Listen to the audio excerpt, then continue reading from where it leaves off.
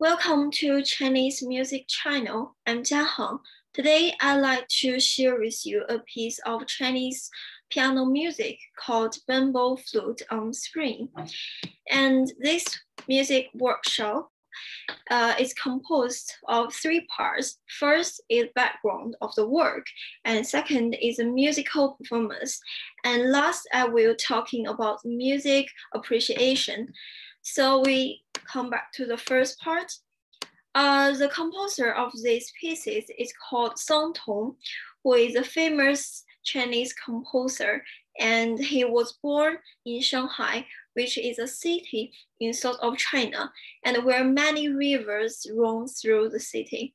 And from the title of the pieces, we can probably understand that it is a piece of imitates that Chinese instruments, the bamboo flute, and describe a characteristic landscape of the Jiangnan, which is south of China.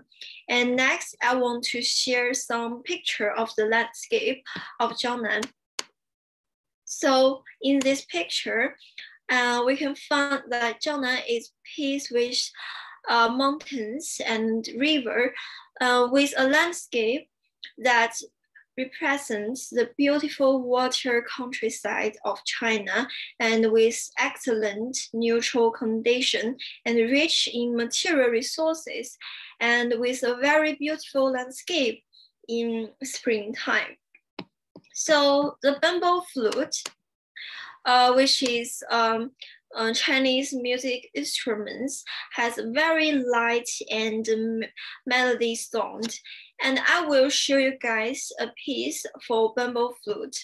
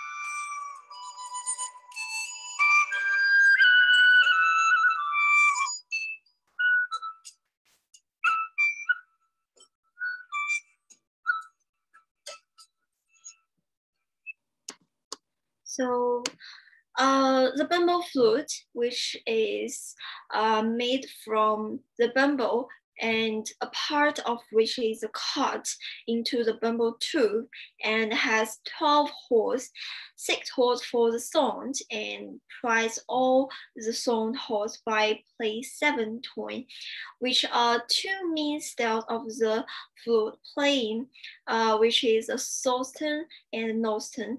So I will play piano pieces which imitates the melody of the bamboo flute using the piano.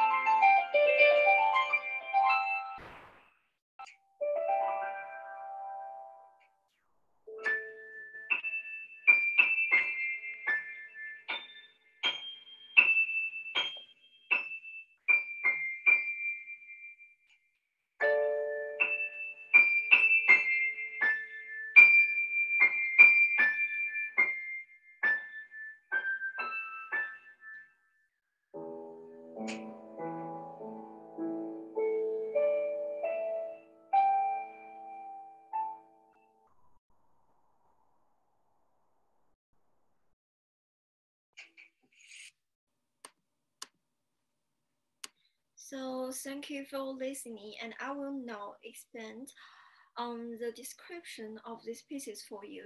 So at the beginning of the pieces, we can find the sixth bar theme melody, and which gives a probably different interpretation of the Chinese style. The style of the whole piece is light, and the piano imitates the bamboo flute to play a bright and clear melody, and then the melody rises in the right hand as if the same melody appears from afar, and the accompaniments in the left hand become more flowing. And the bamboo flute on spring melody is here again and painting us a picture of a river flowing the source of the Jiangnan. And in the second part, and we can see the composer using a change of the accompaniments in the lower register to give a more rhythmic feel to the repairing melody and setting the overall atmosphere. So finally, in the last part of this work, we can find the represents of the particularly light melody, and like the sound of the bamboo flute and farther away with the spring wind. And these pieces does not build up to climax, but rather bring out the image beautiful of the early spring in the composer's mind and giving it a sense of the purpley and openness. And thank you for you guys to watching my video, and next time I will share some interesting Chinese music history.